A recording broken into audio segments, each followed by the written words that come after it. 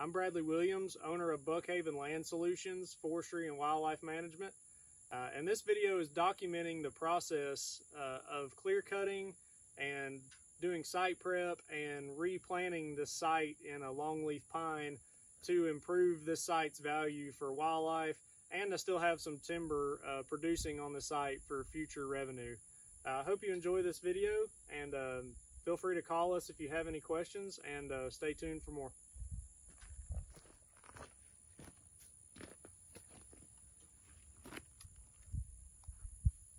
All right, so we're done with the replanting of the longleaf pine on this site.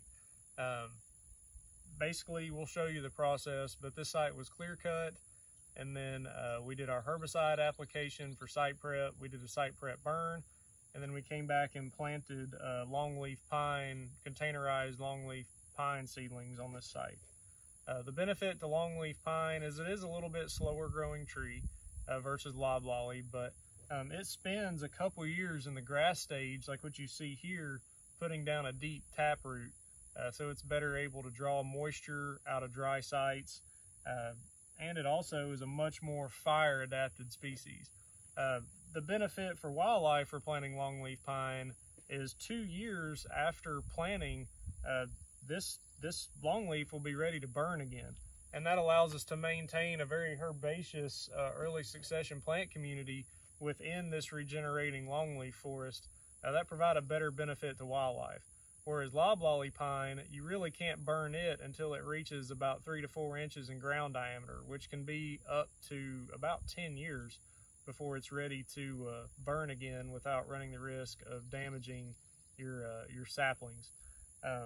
So longleaf is a great alternative to loblolly if you're interested in wildlife management, and you can also get cost share in most areas in the natural longleaf range to get some money to help offset the out-of-pocket cost of replanting and maintaining that stand with prescribed fire.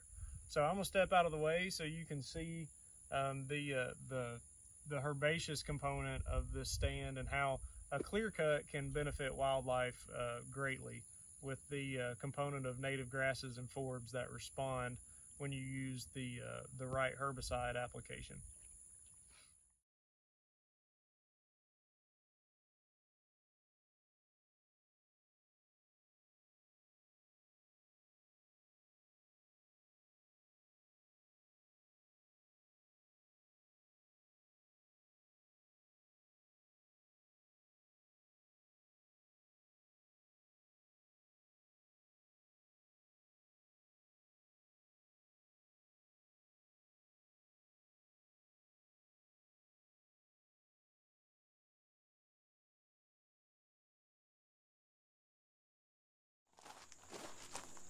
Unfortunately, I was not able to get the actual herbicide application for the site prep on camera. My schedule just did not line up with the helicopter schedule, so that kind of stinks that we didn't get that on camera.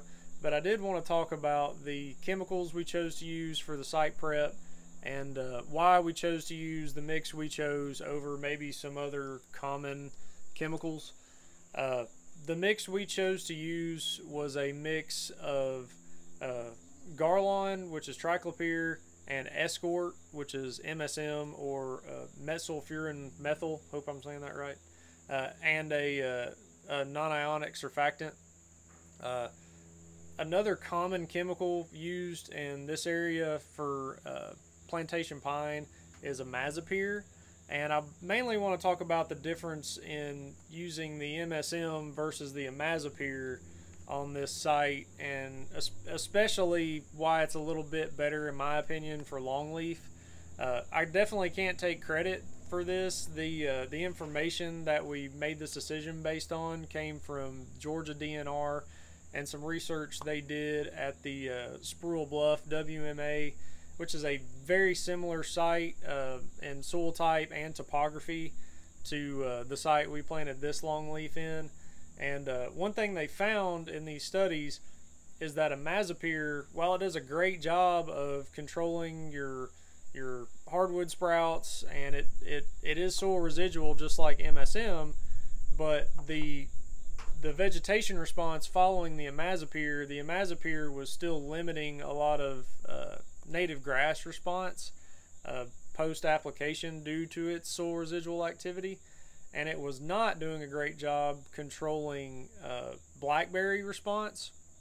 And the issue that causes in longleaf is, one, we're going to burn this longleaf stand 2 years after planting.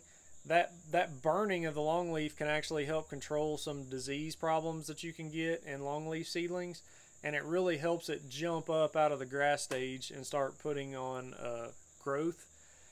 But that native grass component is really important to help carry that fire through that stand of longleaf, and the imazapyr is limiting the amount of that native grass response that you're going to get.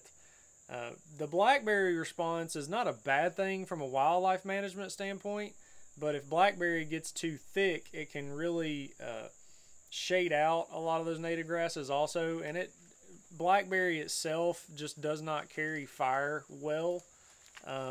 So we chose to go with the MSN to retain that native grass response and limit that blackberry response, and it worked great. The mixture of the Garlon and the Escort really knocked out the hardwoods that we were trying to control, and our vegetation response we got following was full of native grasses. Unfortunately, the MSM does still have residual control on a lot of forb species that I'd like to see respond, but as that residual activity starts to decline, we'll get some of those species back on the site in a few years. But it did a great job controlling blackberry.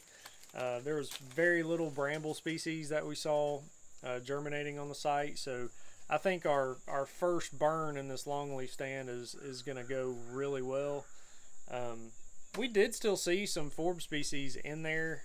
It's not like all we had respond was native grasses, but I definitely think that choosing the MSM over the imazapyr was the correct way to go in this this longleaf plantation, with the intention of having a very quick fire return interval come back on the site.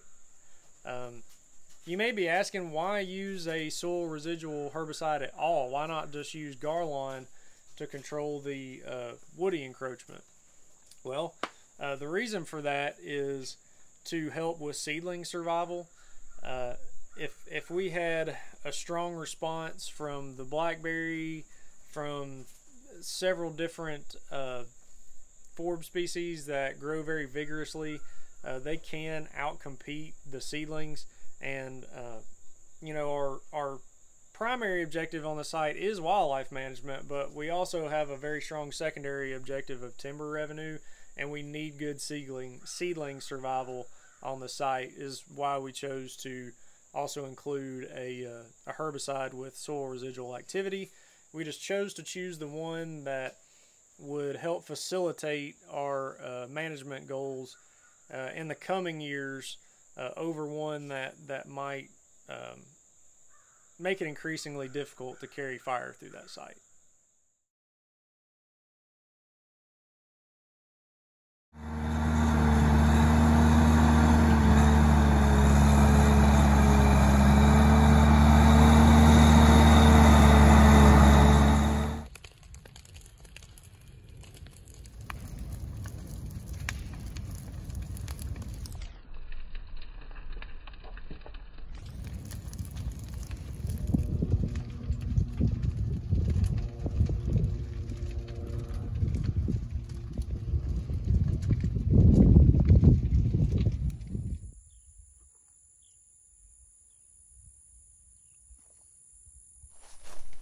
Thank you guys for watching our first 3 videos on this project. Like and subscribe our channel. There'll be more videos coming up as we start implementing prescribed fire, doing some of the logging debris cleanup, putting in some food plots.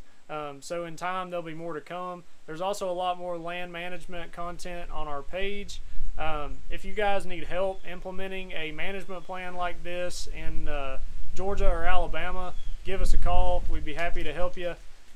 Again, let creation point you to the Creator. He loves you. He wants a relationship with you. And if you have any questions, look us up at buckhavenlandsolutions.com or give us a call, 706-300-1016.